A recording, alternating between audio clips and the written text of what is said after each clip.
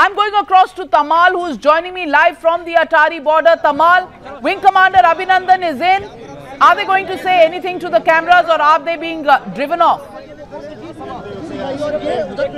Well, that's right, Navika. This is the moment you have been waiting for since morning, and there you see the QRT vehicle of Indian Army escorting the entire convoy, and there you see the convoy coming out.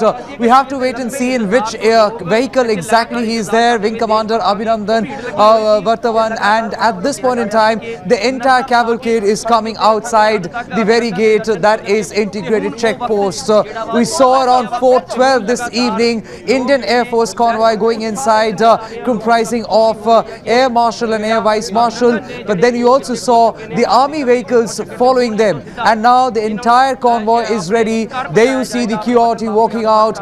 The army vehicles would be leaving now, and we have to see whether the Indian Air Force vehicles follow them. We were expecting a press briefing, a statement from the Air Vice Marshal RGK Kapoor, but then at this point in time we do not see any movement with that regard.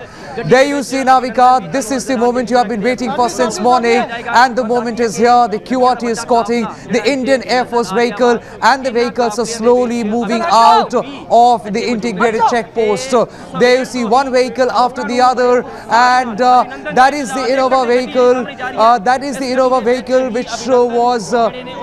which has just left the checkpost, and all the Indian Air Force vehicles have left.